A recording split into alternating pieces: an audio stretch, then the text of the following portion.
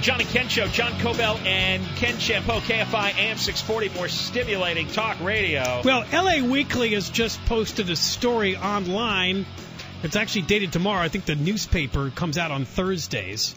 By Patrick Range McDonald. What a job. This is what the LA Times should do, and they never have. Antonio Villaraigosa's quest for Wall Street, Washington, and wealth, although the title belies what's really in it.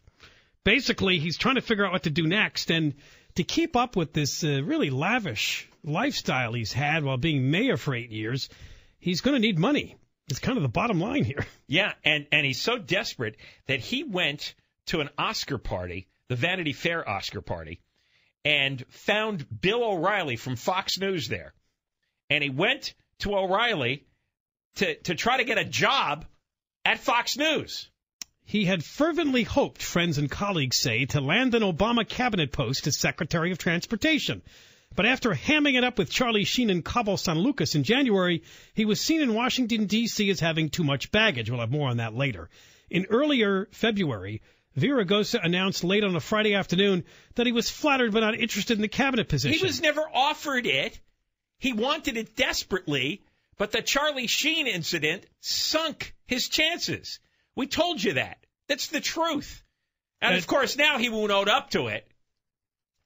Now, so in late February, he catches up to O'Reilly. And Villaraigosa loudly asked O'Reilly for help in landing an on-camera job. Villaraigosa said he wants to speak to Roger Ailes, who runs Fox News, about, quote, going to work at the network. But they couldn't hear what O'Reilly said in response. It says O'Reilly appeared genial, but his response could not be heard. When Villaraigosa's mayoral run ends June 30th due to term limits, he could use not just a job, but one that affords him the multimillionaire lifestyle to which he's become accustomed as a flamboyant public servant. His concerned allies have even determined how much Villaraigosa should earn. Are you ready for this?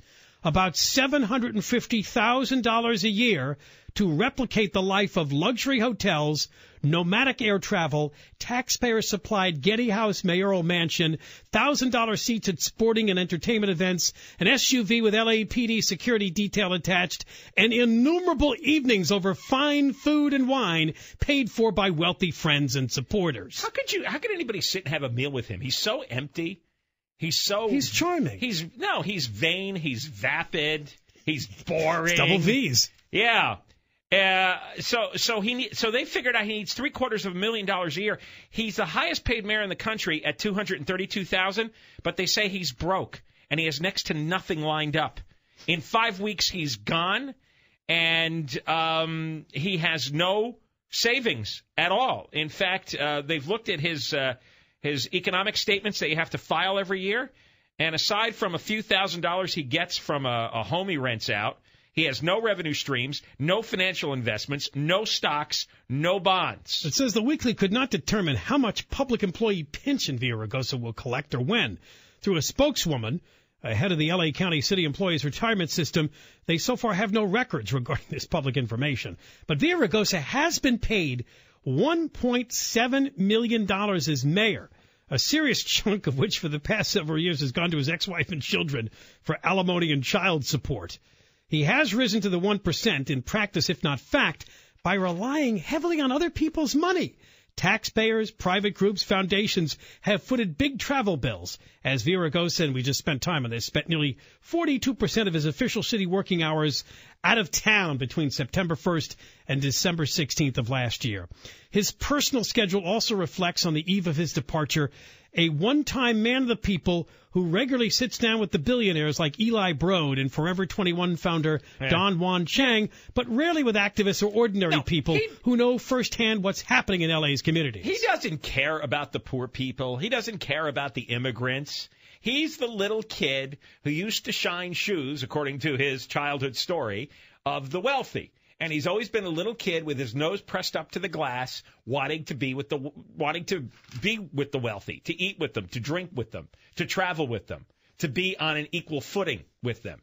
But his only talent was this superficial charm that fooled enough people so that he could become mayor for 8 years. Fantastic. And do nothing but watch the city crumble. But in actual talent, seriously, what would you hire him for? What could he possibly be good at? All right, there's more detail in this story about his travels, about all the free tickets and events he goes to. And, and again, he is going to get some sort of public employee pension. I mean, he was on the city council. He was in the legislature in Sacramento. He was mayor. That'll be low six figures, though. It probably cannot sustain this lifestyle. I think that's the point of this. So we'll get to it. John and Ken Show. John Cobell and Ken Shampoo.